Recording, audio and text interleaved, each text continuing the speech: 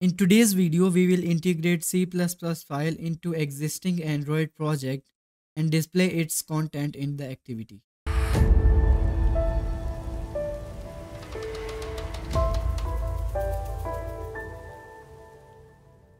Alright, we have this C++ file in which this method returns the channel name. We will use this existing CameraX project that we have created in the last video. The link for that will be available at the top right corner of the video. Let's start the integration. In the project hierarchy, click on Android and then project.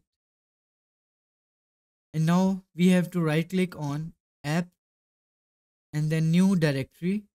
Name this directory as CPP, and then we have to create a new CMake list file into this directory. Create a new file, and this file name should be same as exactly like this.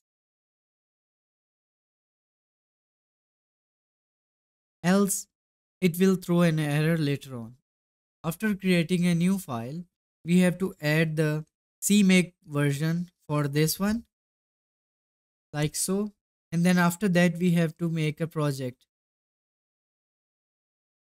as this and name this project as this will be the channel details, like so. And then after that, we have to add a new library.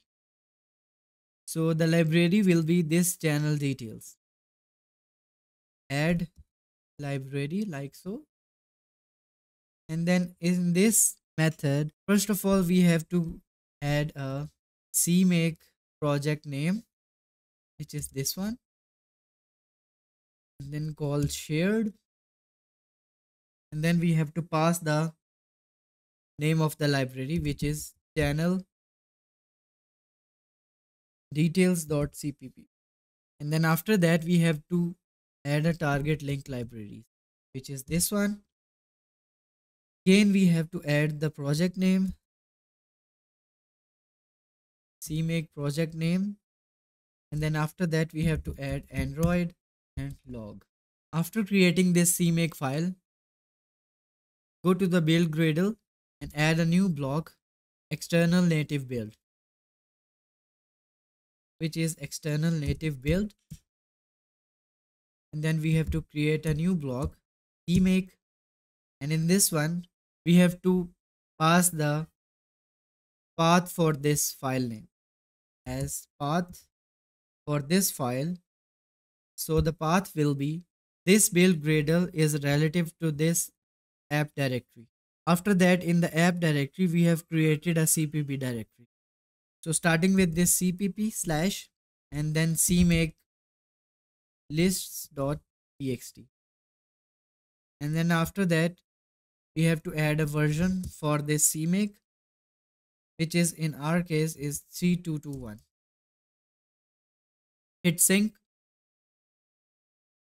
Now after that, we have to move this channel details CPP file into the correct directory, which is this one. Click on this channel details, click and drag this file up to the CPP directory. Hit refactor. Now after that, we have to update this existing CPP file into the JNI compatible CPP file. For that one, first of all, replace IOStream with the JNI header, like so. And then we have to call this method from the main activity. So first of all, we have to call the extern and then C and JNI export. And this method will return JString, which is a string. And then we have to call the JNI call. And then after that, we have to rename this method. First of all, call Java underscore and then copy the project package name from this one here, paste and replace the dot with underscore. This is the package name. And then we have to call the activity from where this method will be called. which is this one, main activity. And then after that we have to name this method. So the name of this method will be get channel details. And then we need two arguments for this one. The first one will be JNI env, JNI environment, and then we have J object, which is an instance of this main activity.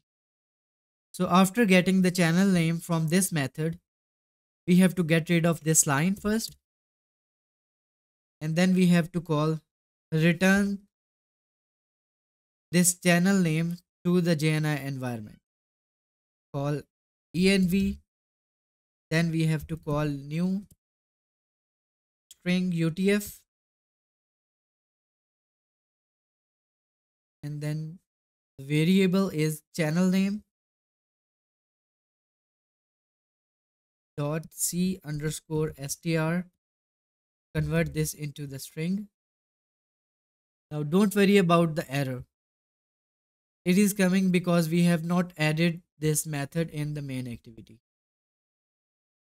So first of all, load this. We have to load this library, which is this one, static, and then we have to call system.load library, and the library name should be same as that we have added to this one, like so. And now we have to call this method public native, and the return type will be the string, and the method name is get channel details,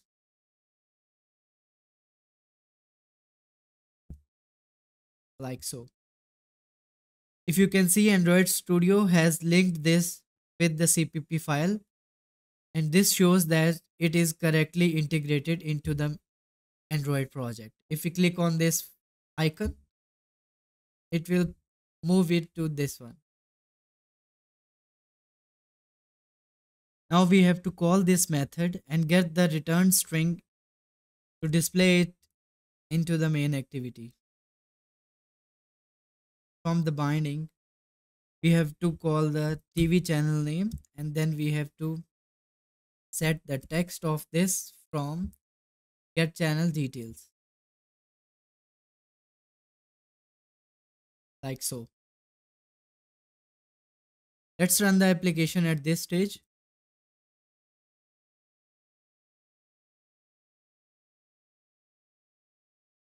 And you can see the return string from the C++. Alright, that's it for today. Don't forget to subscribe the channel. See you next time.